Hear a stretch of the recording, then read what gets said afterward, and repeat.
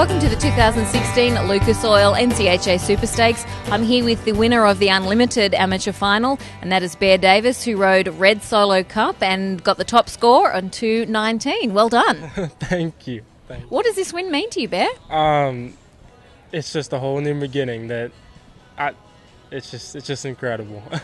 How did that moment feel when you realised you were the winner? Amazing. It was just unbelievable to be able to come back here and be successful.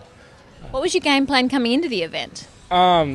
Clean run, clean cuts. I had a finals earlier that day, and I just messed it all up, and that's cutting. But I came back into this one and just was hoping for a good clean run and give it what I got. Talk us through your run, cow by cow. Okay. We had our 3 cows. Well, we had a couple cows picked out. First one I walked in, and it was sitting pretty close on top, so I brought a few cows out with it and drove it up and got it cut. And it was a real numb cow, but he sure made it look pretty. And I quit and turned around and got another, and our other cow was sitting right there pretty close on top, so it came together pretty well. And worked that cow, and he did an awesome job, and went back out there for the third, and we couldn't find it, so I had to cut for shape, which was a terrifying feeling, but we got it done.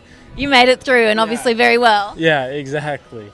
So tell us about your horse. It's a very interesting name, Red Solo Catt. How did you come up with that? My mom, she loves to be creative with the names, so we have all sorts, Boone Jovi and other horses, and she loves to get creative. Okay. And what's he like? Just a sweetheart, just an awesome, easygoing horse. Loves his job, and just a playful little bugger. I mean, he'll play with your zipper on your jacket or steal stuff out of your pocket. He's just an awesome horse to be around. Now you win just about $10,000 for this win. Any plans for that? Put it towards the next show. I mean, my parents, I don't get to see any of it because my parents pay for everything, and that's how it should be. So they're going to use it to pay for the trip, and I'm just grateful I get to be out there at least cutting. So how serious about cutting are you? Very serious. I love this sport more than anything, so I wouldn't want to be doing anything else. Well, congratulations, and thanks very much for joining us. Thank you very much.